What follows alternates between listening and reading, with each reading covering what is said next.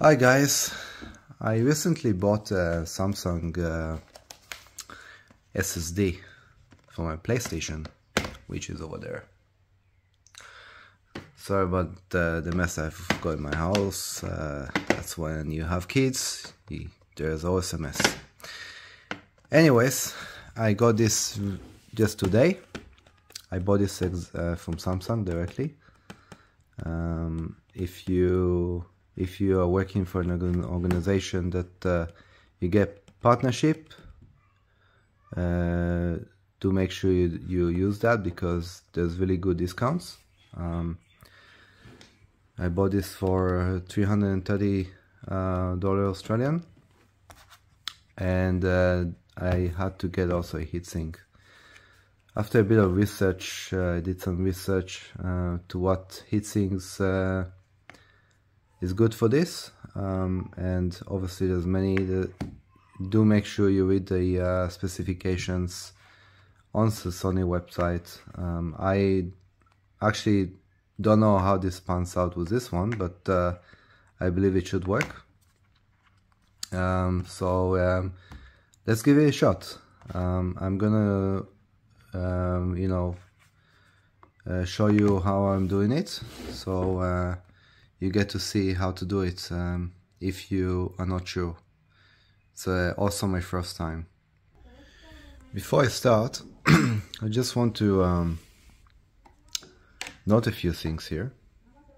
This is the SSD, M.2 SSD,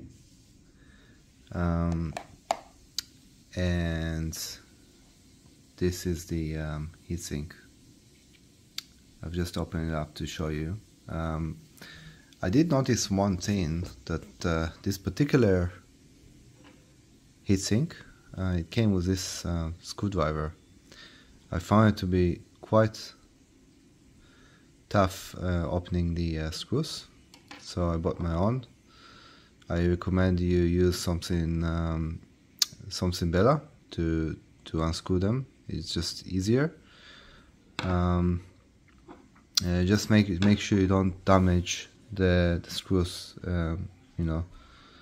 because you can easily mess up the screw. So yeah, just be careful. And it comes with two thermal pads, as you can see. I didn't have to buy them. If you buy this particular one, it comes with this too. You can buy it off Amazon. That's why I bought it for $22 Australian dollars. I think it's good. I read a lot of reviews, as I mentioned, and just make sure you easily see the logo. You can see how it should be. So this goes here. Now I'm going to what I'm going to do is I'm going to pause this video, and I'm going to install this, basically peel this off and then stick it on the very bottom of this heatsink, and then I'm going to stick also another thermal pad on the SSD itself, where you see this label. The actual chips are here, as you can see under the label. So this goes on top of this. Yeah, I'll do that, and I'll resume the recording. Be right back, guys. Okay guys, I screwed it in. What I can tell you is that the thermal pads, just make sure that you peel. Both of them have on both sides. Make sure you peel them off. And as I mentioned earlier, as you can see, that's how I assembled it. Just make sure there's enough gap at the back here, because you'd want to screw it in. Depending on where you're installing this, I'm going to install this in a PlayStation. Hopefully this is enough. If not, I can unscrew this. Make sure when you screw these things, I always recommend you don't just do this two first. You do one here, then one here, you know, just so that it supports it. Then you screw the other two in the other, just like you do in this one, and then this one, just do the other one too, the other two, and it should be all good to go. So yeah, this is the as I mentioned, the Samsung 990 Pro PCIe 4 version 4 of NVMe M2 M.2 SSD in this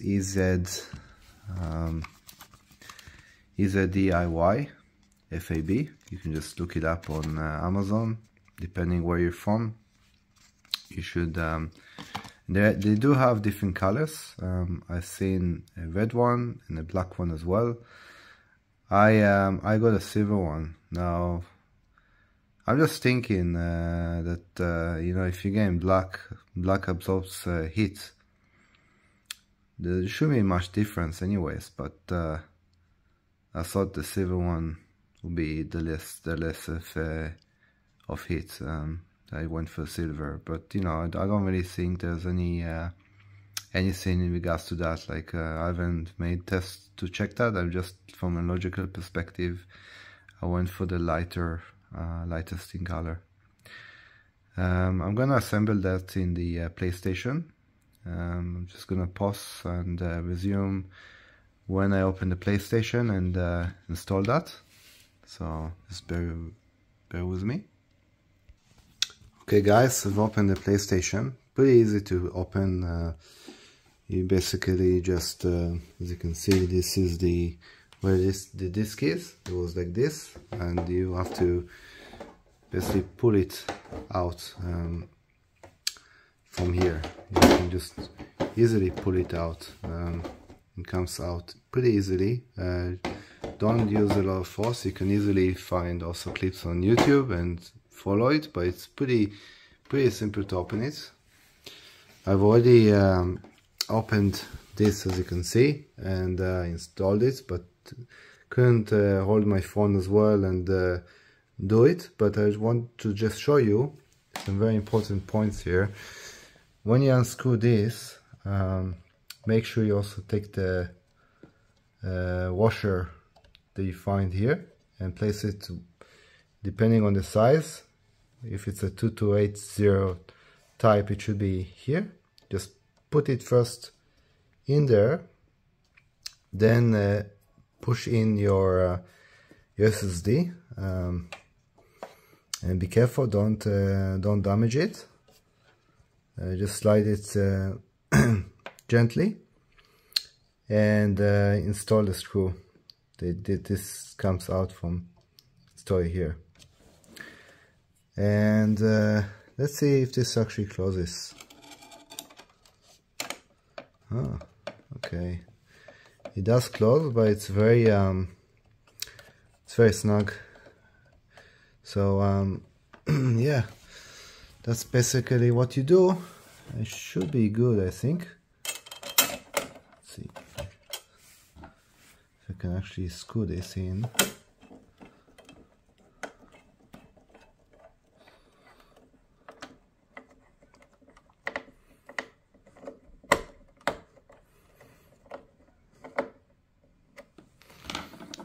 I think it's good. It's snug. So yeah, there you go. I'm gonna fire it up and see what happens. Okay, let's see what happens. I just fired the PlayStation. It's connected to soundbar, so I'm just waiting for it to come up. So as you can see, this came up. So it's asking me to format it. Now I don't think you need to worry. I've got a secondary SSD here, a T5, Samsung T5, which I use for I put all the PS4 games primarily. Obviously you can't play PS5 games on it, as you know, or some of those of you that may not know, you can store PS4 games, you can play them, but you're not able to play PS5 games. It will just not let you. It's designed this way, probably because of the bus speed that you get with USB. There's a requirement that Sony made on the PS5. So let's format this and see what happens. Should be good. Press button to use the controller. I already pressed it. Just pressed X to format it. So it's formatting it to its format so it can understand. As you can see, this is the read speed. It actually now sees.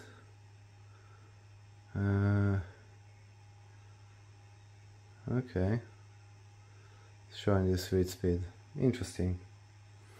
It does have a higher read speed, but probably that's the maximum that Sony PS5 is able to go for. I think it's 6, if I'm not mistaken, I'm not sure, but I haven't really checked. Probably 6900, but obviously there's overheads or other layers in place, which obviously push it down. I think the max speed on the 990 Pro by theory is 7450 megabytes per second, but the PlayStation can handle, off my top of my head, 6900 megabytes per second. So obviously this is there's other layers in place which